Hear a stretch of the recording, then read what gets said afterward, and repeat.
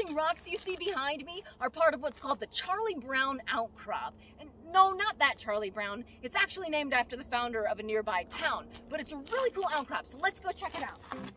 Topographic, guys. So now we have a rock right behind us. Classic red bed. The outcrop is pretty fascinating geologically for a lot of reasons. If we look at it, we see all these different colors and textures going on. We have volcanic rock, we actually have tuff back there, and we also have some sedimentary rocks. We have sandstones and conglomerates. You can see here, this is a conglomerate.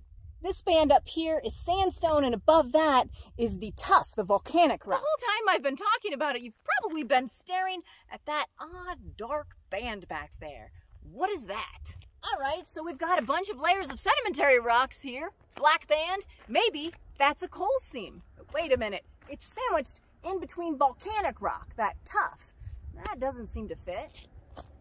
Okay, well, since it's a band going through volcanic rock, I know, maybe it's a dike. It's some sort of intrusion.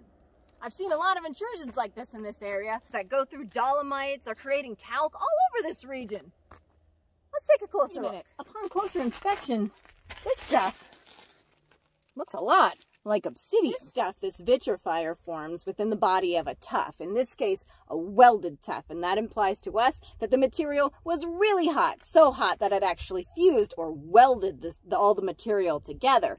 And the vitrophyre formed within the body of the tuff, so it stayed hot for even longer than the whole mass. And because it stayed so hot, it squeezed out the gases and formed this dark, glassy substance. So there you have it, welded tuffs, vitrophyre, and volcanoes creating the Charlie Brown outcrop. I'll see you guys next time here at Let's Go Geo for more Geo Adventures.